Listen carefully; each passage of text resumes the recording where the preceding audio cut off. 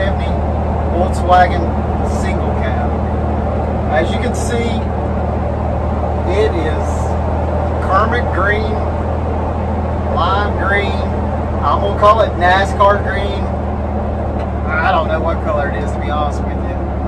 But it's gonna have to be some work done to it. I'm not a big fan of the color. Some people might be, but I'm gonna drive it like it is for a while and enjoy it. And let me show you the outside of it. So here we go. It's got the fake split window front, tinted windows, some kind of weird chrome down here, and 1980s NASCAR stripes. Also, it has something weird.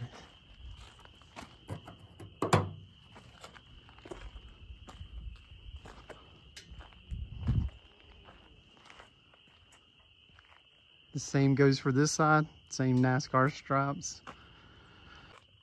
Inside is going with the same NASCAR looking theme. Seats look good. It's just a little quirky. He had a lot of things, like a light there, plugs here.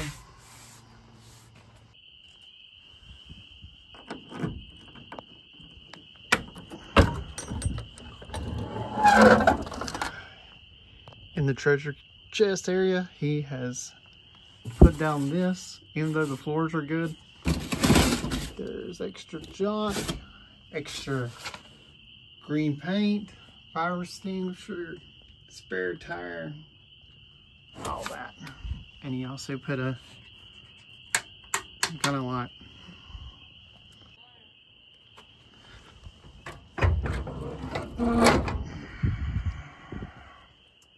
Here's the engine. He has rewired everything.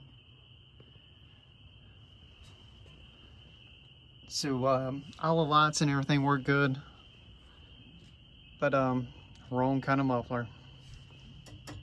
And those look like pipes that have been cut off.